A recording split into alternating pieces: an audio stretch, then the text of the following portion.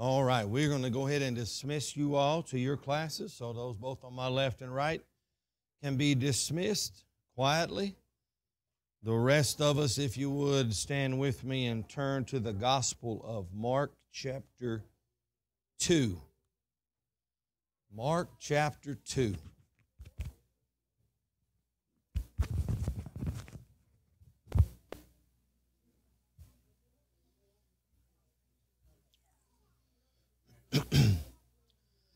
Mark chapter 2, beginning in verse 1.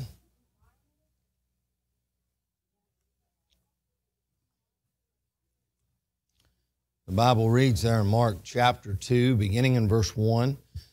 It says, "Again, he entered into Capernaum after some days, and it was noised that he was in the house.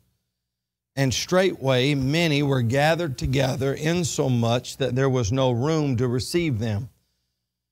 No, not so much as about the door, and he preached the word unto them. And they come unto him, bringing one sick of the palsy, which was borne afore. And when they could not come nigh unto him for the press, they uncovered the roof where he was. And when they had broken it up, they let down the bed wherein the sick of the palsy lay. And when Jesus saw their faith, he said unto the sick of the palsy, Son, thy sins be forgiven thee. But there were certain of the scribes sitting there and reasoning in their hearts, Why does this man thus speak blasphemies? Who can forgive sins but God only? And immediately when Jesus perceived in his spirit that they so reasoned within themselves, he said unto them, Why reason ye these things in your heart? Whether is it easier to say to the sick of the palsy, Thy sins be forgiven thee, or to say, Arise and take up thy bed and walk? But that ye may know that the Son of Man hath power on earth to forgive sins, he saith to the sick of the palsy, I say unto thee, Arise, take up thy bed, and go thy way into thine house. And immediately he arose and took up the bed, and went forth before them all, insomuch as they were all amazed, and glorified God, saying, We never saw it on this fashion. Let's pray. Heavenly Father, we bow before you tonight, thanking you once again to be able to gather here and to be able to sing praises unto your high and holy name. Just to be able to reflect and think about the precious memories that we have and what you've done in our lives over the years. And Lord, as we sung that song, I just took a walk and a stroll back memory lane and thought about what it was like when I first got saved and thinking about what you've done in my life since then. And Lord Jesus, I'm just thankful tonight, and I want to praise you and worship you and magnify your high and holy name, because you're a God who's been faithful and a God who's been long-suffering and a God who's been gracious and merciful over the years. And you're worthy of our commitment and our praise. And Lord, we just want to magnify your high and holy name. And I'm thankful, too, that when the roll is called up yonder, when the trumpet of the Lord sounds and the dead in Christ raise, Lord, I'm thankful that if I die before that happens, I'll be in that number. But Lord, if it is that I'm alive when that trumpet sounds, I'll be ready to meet him in the air and meet you in the air. But I'm thankful, Lord Jesus, that you're alive and that you're working in our hearts and in our lives today. And I ask you continue to do so during this service. I ask you to hide me behind the cross. I ask for a fresh anointing of your Spirit to preach. And I pray that you'd help me to do so. Lord, we just love you tonight. And we give you the honor and glory, and we pray these things in Jesus' name. Amen. You may be seated. This morning we talked about the reason that Jesus came forth. We spoke about where he touched the leper and how that as Jesus was going about doing the work of the Father, doing the different miracles and delivering folks from demonic possession and oppression, that there was the man that was sick with leprosy and could do nothing about it himself. and we talked about experiencing why Jesus had came forth. As he said there in verse 38 of chapter 1, talking to his disciples, he said, let us go into the next towns that I may preach there also, for therefore came I forth. And I think about why he came. You know, what was the whole purpose? What was the whole significance of Jesus coming forth? And we know why. We know as we go all the way back in the beginning, when man sinned in the Garden of Eden, that there was the promise that one would come forth. There would be one who would come forth that was of the seed of a woman. And we know that that took place as there was a miraculous conception, there was a virgin birth. And I think about Jesus coming forth out of the womb, and then I think about Jesus coming forth not too many days after what we're reading. He would go to the cross, he would die, but then he would come forth out of the tomb. But why did he come forth? It was all about saving lost humanity. And so when I get over here into chapter 2, I think about being a part of why Jesus come forth. Not just me being a recipient of the grace of the Lord Jesus Christ and the forgiveness of sin and eternal life, but I think about being part of why he came forth and bringing others to a personal relationship with Jesus. This morning in our Sunday school class, we're in John chapter 12, and we see that there was some Greeks that came to Jerusalem during one of the feasts, and they came to worship because they were God-fearers. They feared the God of the Jews, and they showed up. And when they showed up, they were there about the time where Jesus came forth and that of the triumphal entry, and they desired to meet with Jesus.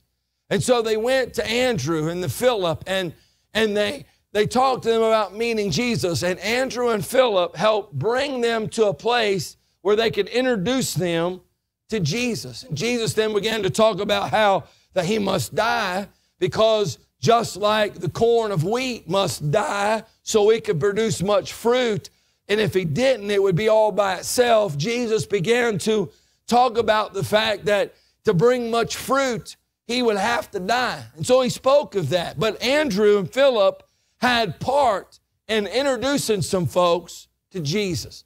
Over here in this passage of Scripture, we have also 4 individuals that had a friend sick of the palsy, and they desired to bring him to Jesus. And so I think about the significance and the importance of us being the type of people that we're supposed to be, that are making forth the effort to bring folks to Jesus. Jesus came forth as the Word that became flesh, that he might proclaim the gospel, that he might save lost folks. When he died, when he rose again, when he ascended to the right hand of the Father, he sent forth his Spirit. He birthed the church, and the church is to be a light in a dark world. We're to be ambassadors of Christ. We're to be his voice out here in a foreign land, telling people of the message of the gospel of Christ. We have the word of reconciliation, according to 2 Corinthians chapter 5, because we have the ministry of reconciliation, according to 2 Corinthians chapter 5. And so in this passage of Scripture, I want to see just a few things about introducing people to Jesus, being part of the reason why that Jesus came forth. And so as we look in this passage of Scripture, I want to see just a few things. The first thing it says, again, he entered into Capernaum after some days. It was noised that Jesus was in the house. As I think about being an individual or being a people who trust Jesus as their own personal Lord and Savior, and then our responsibility of bringing others to Jesus, I think it's important for us to understand simple principles. Now, don't get me wrong. People don't have to come to a worship service to get saved. In fact, I've never at all tried to persuade somebody to put off receiving Jesus where they were so they could show up on a Sunday morning or a Sunday night or a Wednesday night to then come forward during a church service. I've always encouraged folks, if they're at the grocery store, if they're at a ball field, or they're at their own home when we go and visit, if God's dealing with their hearts, to right then or right there, do business with God, because tomorrow may not come for us. And so if God's dealing with our heart, now is the accepted time. Today is the day of salvation. But what I do want us to see is that it's important for us to make sure that we see the need to bring Jesus to where folks are. And what I mean by that is He's in us through the presence and the person of the Holy Spirit of God. And we have a calling to be ambassadors for Christ. And we have the Great Commission, the authority given by Jesus to us to go out to our Jerusalem, our Judeas, our Samaria, to the uttermost parts of the world, telling people about Jesus. And so here it says that when He entered into Capernaum and He was there for some days, it began to be noised that He was in the house. You know, if we're going to be a part of what Jesus came forth for, and that means saving lost people, if we're going to be a part of introducing people to Jesus, bringing them to a place where they can make a decision for themselves to trust in Him to be saved, Jesus has got to be in the house. We've got to bring them to a place in which we are talking to them about Jesus.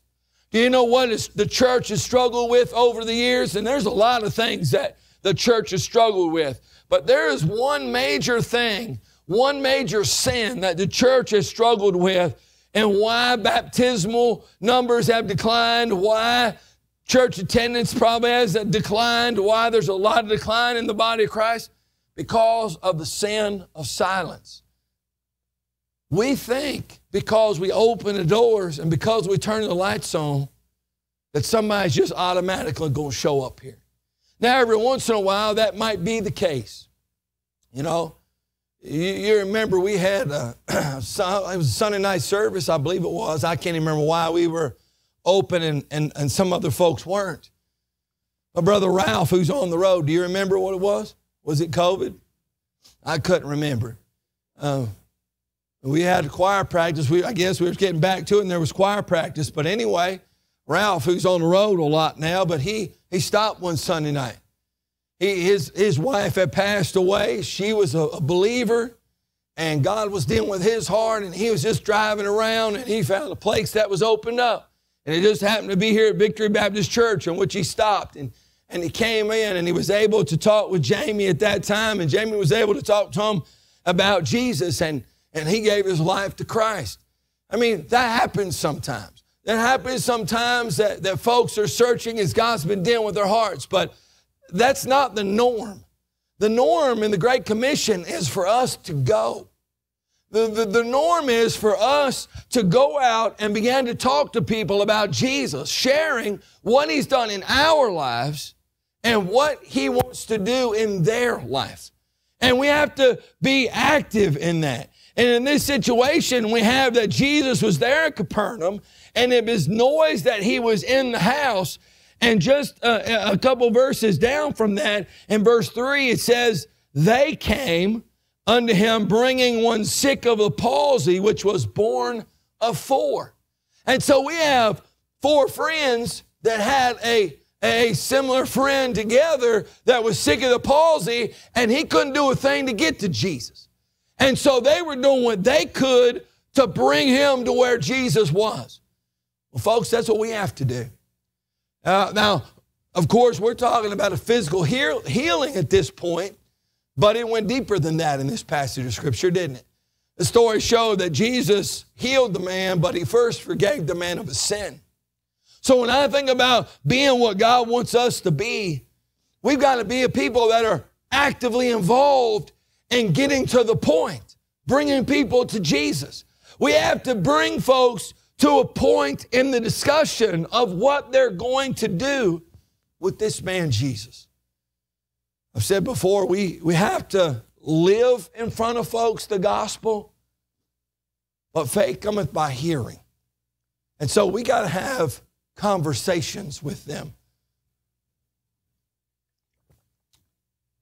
We have to talk to them and bring them to a place where they have to decide, what am I going to do with Jesus? There's been plenty of times. It's not a comfortable situation either.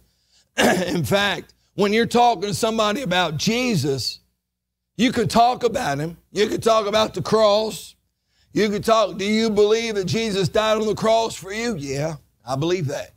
Do you believe that he rose from the dead and that he's alive forevermore? Yes, I believe that. Do you understand that we've all sinned, right? We a lot of times when we're telling them, we don't always just point the finger. We try to make sure that they understand that we all have sinned. We try to talk about being a sinner as pleasant as possible, right?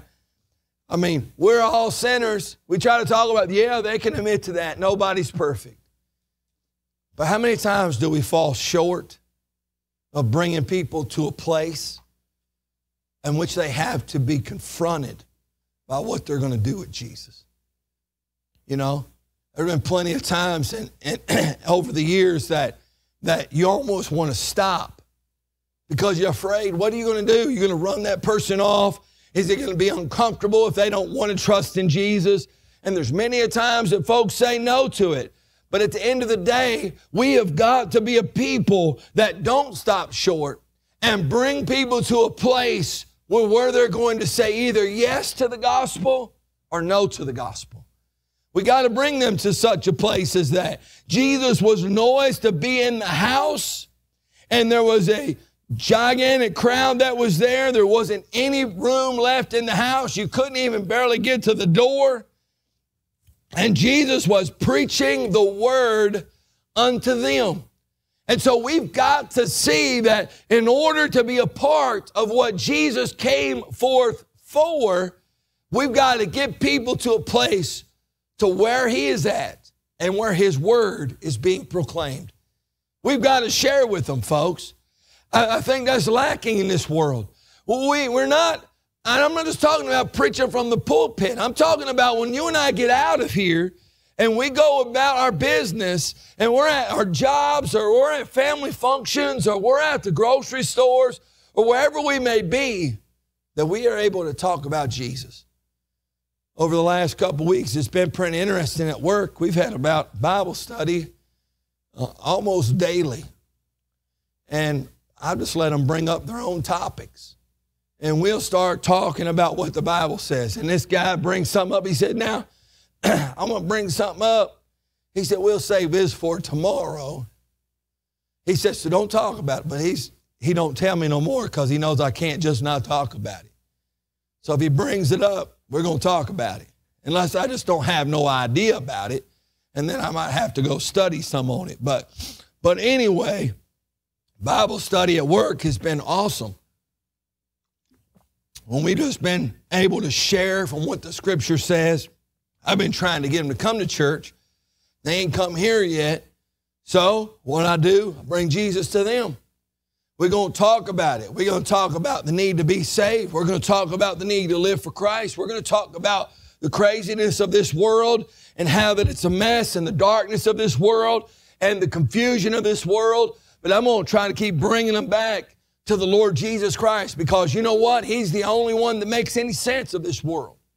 He's the only one that can deal with our sin. He's the only one that can change our life. He's the only one that can give us hope. He's the only one that can calm us in the storm or calm the storm that we're in. He's the only one that really makes any type of difference in our life. And in fact, when we look at this life and when we start to see it as he sees it, folks, it makes all the difference in the world, right? And so I say, hey, we got to bring Jesus to them. These individuals here, they got their friend who could not come to Jesus on his own, and they bore him. It took 4 friends. They ganged up on him, and they did what they could. When they were going to help be a part of what Jesus was doing, they brought their friend to him. Not only did they bring their friend to him, but they didn't let the obstacles stop them. And I think so many times we are so easily to be stopped from what we're supposed to be doing for Jesus. We'll let anything coming and going hinder us from being what we need to be. In this specific situation, we know the crowd was big, right? Verse 2 says that the whole house was full. There was no room, not even about the door while he was preaching. And so when they got there, they couldn't even get close to him because of the crowd. So what did they do? Of course, houses are a little bit different than today. They was able to get up on the roof, and that wasn't something out of the ordinary. They got up on the roof, and the way the house was made, they were able to start tearing up the roof. And they just made a hole in the roof. And they began then to see where Jesus was, and they started to lower their friend down where he was. So if they couldn't get through the press, they weren't going to just say, we'll come back later. They didn't say, well, must not be the will of God. You know, I tease Paul Terry. He used to say to me, I'll see you Sunday if it's God's will. I said, well, it's God's will for you to be here, so I'll see you here. You know, it is the will of God for a lot of things, you know. But anyway, they didn't say, well, it must not be the Lord's will for our friend to get to Jesus because the crowd's too big. We can't get through the press. No, they said this is too much of a serious business. And you know what? They were willing to go ahead and tear up the roof. I think that it's time for us to tear up the roof sometimes. I think it's time for us to get to a place where we realize that it's important, so important for us that we must do what's necessary to get people to a place where they might experience the life-changing work of Jesus personally. We got to do what we got to do. Amen? I mean, they had to tear up the roof to lower down their friend. Well, we may have to change schedules. We may have to make sacrifices. We may have to put forth some extra effort just to make sure that we can be the light or witness that we need to be to who it is that God's put in our path. Living for Jesus ain't easy. Being a light for Him isn't always easy. In fact, being what you're supposed to be for Christ and trying to be a witness sometimes can be some of the most discouraging thing that you do. Because you want everybody to come to Jesus. You want your friends, your family, your co-worker, folks you come around that maybe you don't even know, but you happen to run into them at stores or whatever. And the desire is for everybody to be saved. That's what God desires. That's what we should desire. And it would seem that everybody would want their sins forgiven. You would think everybody would want to know that when they died, they would go to heaven. But the reality, folks, is that when we start talking about sin, it's a major issue in our lives. When we start talking about repenting and having to turn from our sin, that's an issue that everybody has to deal with. When you start talking about Satan, he is a deceiver. He is a liar. He is as a roaring lion seeking whom he may devour. He is roaming this world and on all he can to prevent that. And so when we go out here, sometimes it can be discouraging. You know, I was talking to a friend of mine the other day, and me and him used to go out all the time. We'd go to the jails. We would share the gospel at the softball fields. We would go out witnessing door to door, and well, I was his pastor. And so anyway, we were talking just the other day, and he said, you know, he said so many times I got discouraged because I didn't think we was making a difference. But he said, now, when I started looking back over it, he said, we was able to see quite a bit of people saved. I said, yeah, we did. We've seen a lot of people saved. We've seen a lot of people saved when we went door to door witnessing, knocking on folks' door, going in there and confronting them. Talk to them about where they stood with Jesus. We did that on the ball field, sharing the gospel with those there right in the middle of the night. I remember coming right over here in London, Kentucky, right over here at this old fairgrounds. And they had an all-night tournament. I thought, what in the world am I doing when it come about 5, 6 o'clock in the morning? And I thought I was going to die because I didn't have no sleep. But I thought, what in the world am I doing? But about midnight, When I came over here, I didn't come over here with a bunch of Christians either. Me and that guy was a saved person.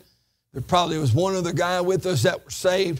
The rest of the other folks didn't know Christ. And I came over, and we didn't drive over with them. So we all got around. This guy pops up a trunk, and he opened that trunk. There's more beer in the back of that trunk than I drunk pop in a month. And I thought, well, I ain't going to hang out with these guys all night. So I didn't hang out. We played some ball, but I didn't really hang out around him. But as we were there was another fellow there that we started talking to and sharing the gospel with him right there on the tailgate of a truck about midnight.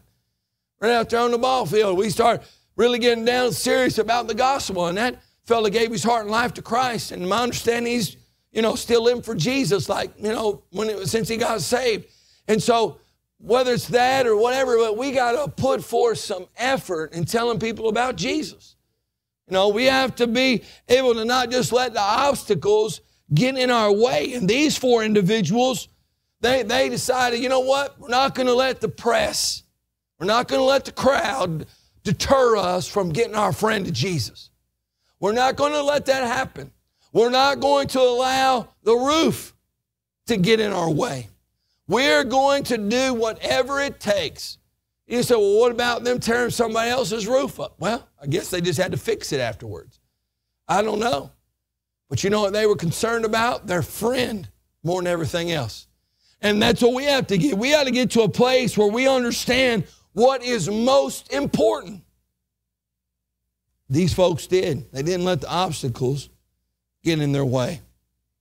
Goes on to say there in verse 5, well, it says there that they broke up that roof. They let down the bed wherein the sick of the palsy lay. And verse 5 says, and when Jesus saw their faith, he said unto the one sick of the palsy, Son, thy sins be forgiven thee.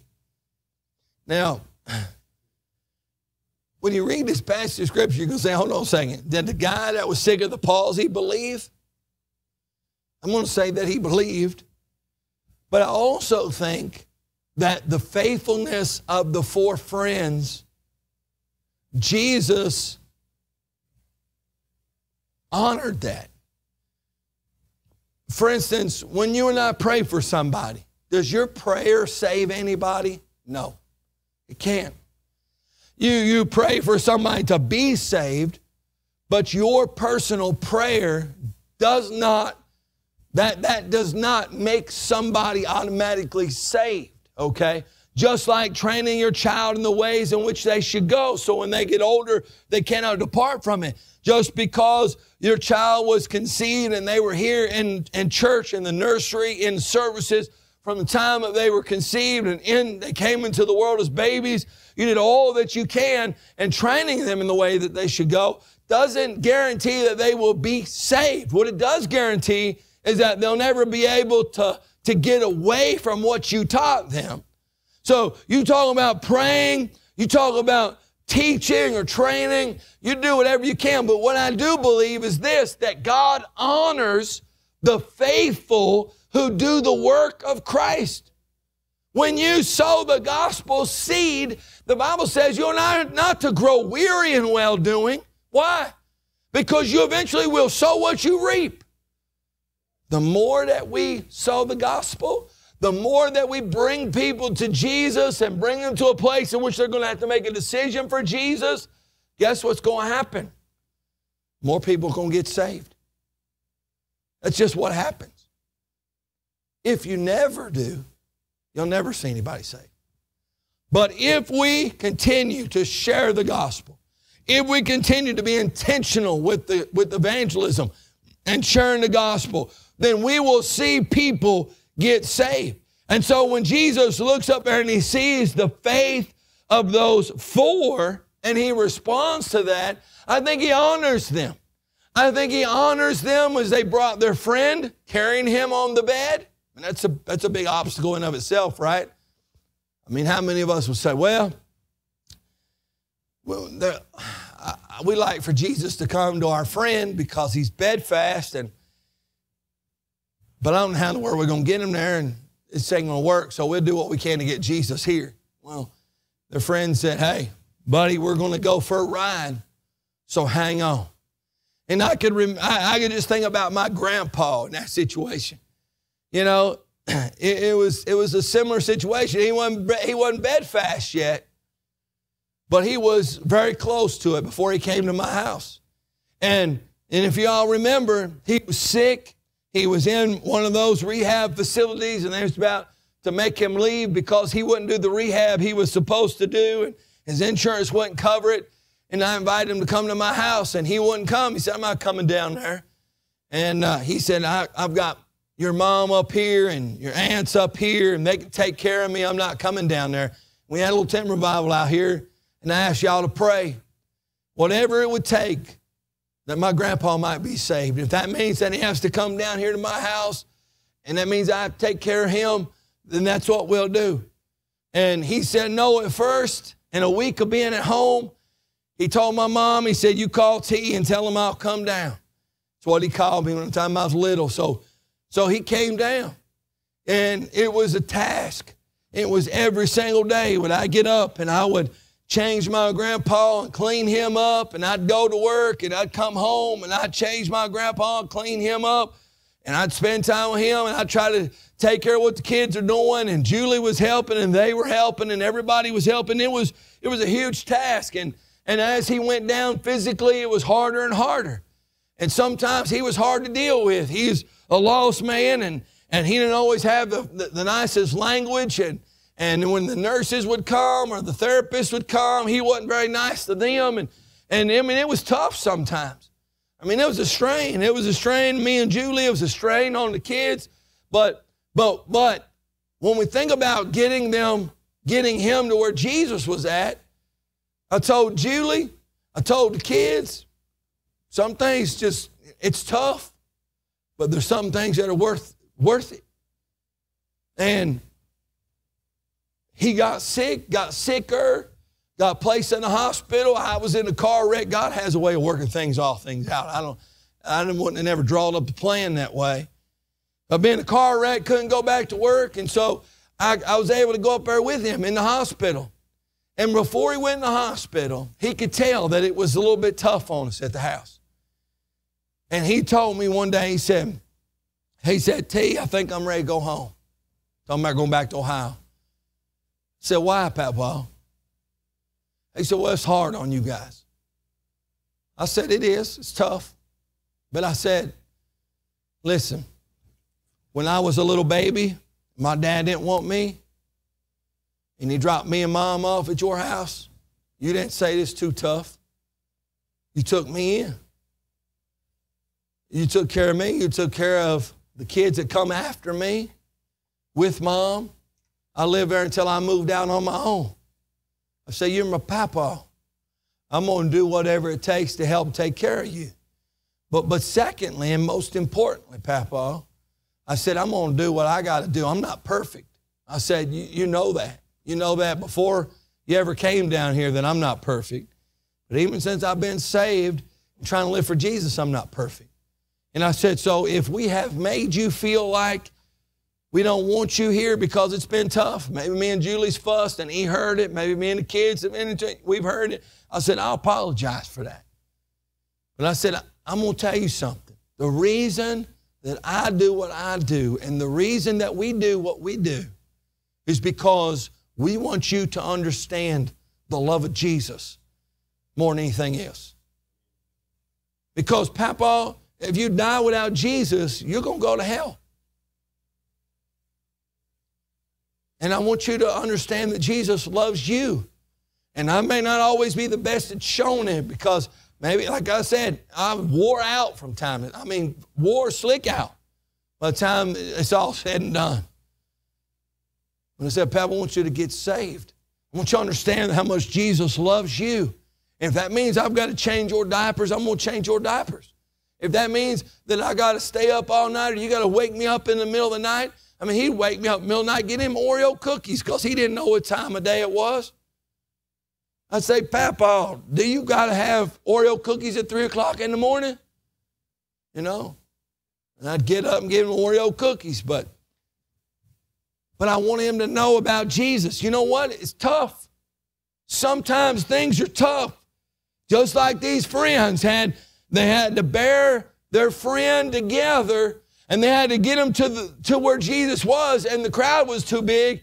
Then they had to go to the roof. I can imagine my grandpa. I just want to take him outside for Thanksgiving on a wheelchair. He's panicking.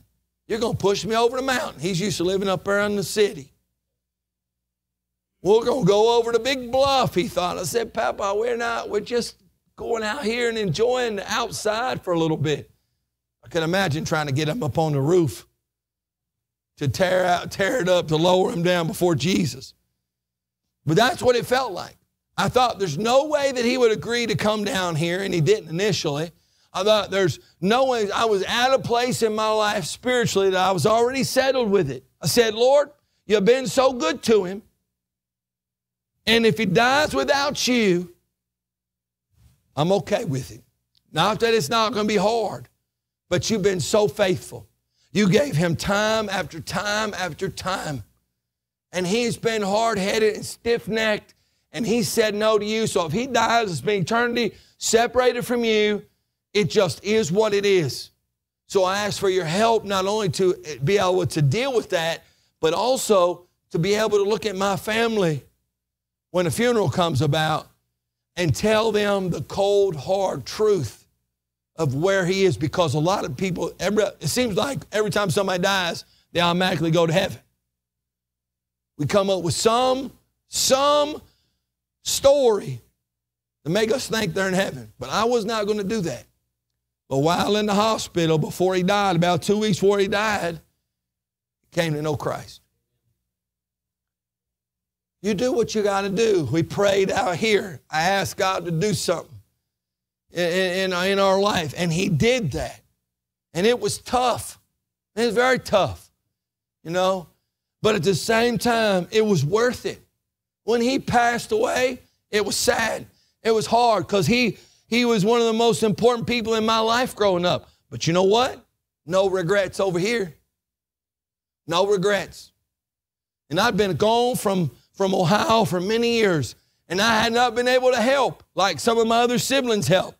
But when the time came in which I was able to do something in the name of Jesus, not just physically for my grandpa, but to bring him to a place where he'd hear the gospel. In fact, my sister would tell him, hey, Papa, we're sending you down there to Jesus boot camp.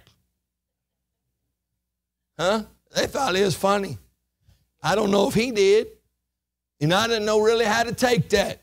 But I'm all right with Jesus boot camp because I don't think there's a better place to be. Amen? But he come to know Christ. I said all that long story just to say that we got to do what we have to do, and God will honor the faithfulness of his people who are a part of why he came forth. When he saw their faith, he said to the son, unto the one sick of the palsy, Son, thy sins be forgiven thee. Now, I don't know what those fellas expected Jesus to do initially. I'm assuming it had nothing to do with the man's sin be forgiven. I'm going to assume what they wanted was their friend to be healed physically and to be able to get up off his bed. I think that's why they wanted him there initially. We also need to understand that Jesus sees a lot further off than just the physicality of this world. And so, yes, he's a miracle worker. Yes, he is a healer. Yes, he's the great physician. Yes, he can do as we ask him to move in ways, and that's great. But ultimately, what he is concerned about is the soul of man. And where do we stand with him in our relationship? And so when Jesus says to him, Son, thy sins be forgiven thee, I think it went even way more than what they ever imagined. And that's how Jesus works, isn't it? When we think about trying to live for him, he wants to do things greater than what we can even imagine. We think about doing a work for Christ, we have to keep going forward even when it comes to when we have to overcome the skeptics. Verse 6 says that there were certain of the scribes sitting there, reasoning in their hearts, why did this man thus speak blasphemies? Who can forgive sins but God only? says immediately when Jesus perceived in the Spirit, they were so reasoned within themselves, he said, why reason you these things in your heart? I love it how Jesus would confront a person about what's in their heart. He says, is it easier to say to this one sick of the palsy, thy sins be forgiven thee, or to say, arise and take up thy bed and walk? He asked the question because the answer is obvious. It's a whole lot easier to say to that man laying on the bed, your sins are forgiven. You know why? Because nobody can see the heart. Nobody is able to say if that really took place or not. You could say whatever you want to, right? It kind of reminds me of how Nebuchadnezzar wanted his dream interpreted, but he wouldn't tell what the dream was, whether he forgot what the dream was or whether he did know what the dream was. He wasn't going to tell those magicians and astrologers and so on and so forth what the dream was, because what could they do? They could tell him anything they wanted to. They could come up with any interpretation that they wanted, and he wouldn't know for sure or not that was true. So he said, you're going to tell me what my dream was, and then you're going to tell me an interpretation. And if you're able to tell me what my dream is, I then will know that you have the ability to really interpret it. So when Jesus says, is it easier for me to say, son, thy sins be forgiven thee? Of course it is. Because there was no way to prove if that man's sin was really forgiven. Or he says, or is it easier for me to say, son, arise, take up thy bed and walk? And he said in verse 10, but so you can know that the Son of Man has power on earth to forgive sins, he saith to the sick of the palsy, I say unto thee, arise, take up thy bed, and go thy way into thy house. This is what's so awesome about being a part of why Jesus came forth. Because you get to be a part of life-changing experiences in people's lives. There's no better feeling than being a part of somebody getting saved. You can think about yourself getting saved, and that's an awesome experience. But I'm going to tell you, it's a close second being able to talk to somebody about Jesus and experience Him working in their life and hearing them cry out to Him and watch Him do something that changes their life. I mean, it's just an awesome experience. You don't get any more satisfying than that. Is to see somebody forever changed by the grace and the work of Almighty God. And Jesus forgave this man of his sin, and then He physically healed him. And He says to all the skeptics and everybody around, just so you know that I have the authority to forgive sin, I'm going to show you by doing this work. And that's something we need to understand too about all these different miracles and signs that took place then. And what we're looking for today a lot of times is those signs, those miracles, those healings, they were there for a purpose. And it was there to confirm who Jesus said He was. And so when He said, get up and walk, it was to prove I have the authority to forgive sin. So all the different signs, when you remember when John the Baptist was about to die, he had already seen the dove descend. He baptized Jesus. He even said, behold the Lamb of God that takes away the sin of the world. But he was about to die. And as he was about to die, he said, send somebody to ask Jesus one more time. You are the one we're supposed to be looking for. Now, people question John the Baptist. They can try to knock him if they want to. But he's about to have his head took off. And so he sends forth that question. And Jesus comes back, and I'm paraphrasing, but he says something like this. Did the blind see? Was the gospel preached to the poor? He says a few things that are in reference to what the Messiah was supposed to be and what He was supposed to do from the Old Testament scriptures. And when John the Baptist hears it, John the Baptist is just affirmed in his heart that, hey, I'm following the right man. I'm going to die for the right man. It's not a problem. My point is, you have these signs that prove who Jesus is. So when we think about God doing the work, you yourself, if you've already trusted him, you know you're saved. You know what he's done in your life, and you know what he wants to do in other people's lives. And so we talk to folks and have an expectation that he's going to change them, right? And I think that's what we ought to have. And so we can see that.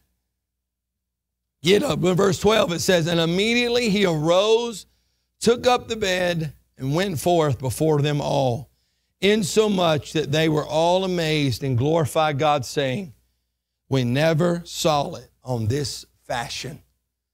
Oh, when you be a part of what Jesus is doing and why he came forth, guess what? You get to be a part of some things that you can't explain other than Jesus done a work. You know, I've never seen it like this before.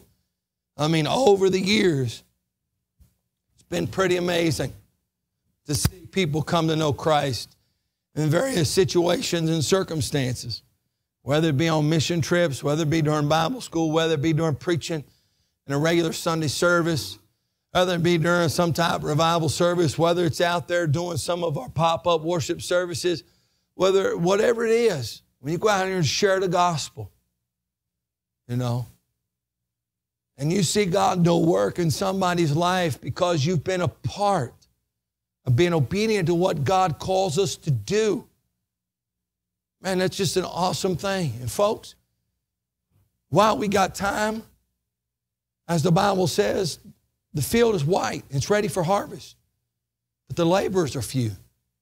We got to get out there on our row. And we got to work our row. We got to do our part. He says that the field is white and ready for harvest. We're not even talking about, you know, we got to plant a seed. I'm not saying that. But what I am saying is in that specific passage, it says that. It's like, go out there and get the fruit. Go out there and get the ears of corn. Go get your tomatoes. Go get your beans. You know? And we know how people are today. There's many people that have gardens and they got more than what they can do themselves. And they'll say things like this, well, if you want to come get some beans, just come and get them. And how many times you get people, they won't even show up to your house to get the beans. And if you'll pull the beans for them and break the beans and string the beans and bring them over to the house and put them in a pot and boil them for them and maybe season them up, put a little piece of that fat back in there and everything, then they might eat some if you cook it for them. But not only many people getting out there into the garden and getting the harvest, are they? Not a lot. You know. But folks, we got to be a part of why Jesus came forth. We gotta get folks where Jesus is. We've got to overcome the obstacles. We got to trust that God's going to honor our faith. And he will. And we get to be a part of him changing people's lives. God could do whatever he wants to without us. But for whatever reason, his own sovereignty, he has said, I want to do my work through my people. And we're blessed to be able to be a part of that. What about you? I'm going to ask Brother Travis to come and Susie to come as they lead us in a time of invitation and just think about how that we should desire to be a part of that and what a responsibility we have if we've trusted Jesus as our own personal Lord and Savior to tell someone else about Christ. You know, when's the last time that you were actively involved in doing that? When's the last time that you talked to somebody about their personal relationship with Jesus, if they had one or not? And if they say they do have one, are they living for Christ? And if they don't have one, have you talked to them about how that they can have one and why they need one? And then ask them point blank, what do you want to do with Jesus? You know? And you won't always understand the answers. You don't have to. What you have to understand is that lost people are lost people, that there's some spiritual issues there that you had to overcome too before you got saved. I've talked to people, sometimes my face is blue, and they'll say things like, I know I need to be saved. Anything holding you back from giving your life to Christ today? Not that I can think of. Well, don't you want to ask Jesus to come into your life and commit yourself to? Not right now. Why not? Well, what's holding you back? Well, nothing. Well, then why don't you pray and receive Jesus? Not right now. You about want to bang your head against the wall. And it's because you love them and you want them to be saved. You may not understand it all. You might leave out there with scratching your head or feel a little bit discouraged, but I'm going to tell you this. You sow the seed, you water the seed. You know, I'm not saying everybody's going to get saved, because if that was the case, there'd never be, hell wouldn't increase herself. But you have a whole lot higher probability of seeing those people get saved. The more you sow the gospel, the more you water the gospel. And you trust God to give the increase. But we got to do our part. Let's pray. Father, we bow before you tonight, thanking you for your word. And ask that it be a challenge to us, that it be an encouragement to us, and that you'd put people in our hearts and in our minds whom we need to talk to. And Lord, I pray that you'd put them in our path. And I also pray that we would have the courage, and we'd also have the desire to see that, hey, whatever sacrifice we need to make to go and tell people about Jesus, that we'd do that. So, Lord, during this invitation, I pray you'd just work in our hearts and we would take heed. Maybe it is that we come to pray for those people you put on our minds. Maybe it's we come to make a commitment to you to be more of a vocal witness. Whatever it is that you've said to us. Maybe there's somebody in here that's like the man sick of the palsy. They need to get to Jesus, and you're doing a work in their heart today, and they need to come to you tonight and be saved. I don't know, as you spoke to our hearts, may we respond to you in faith and obedience. And we pray these things in Jesus' name. Amen.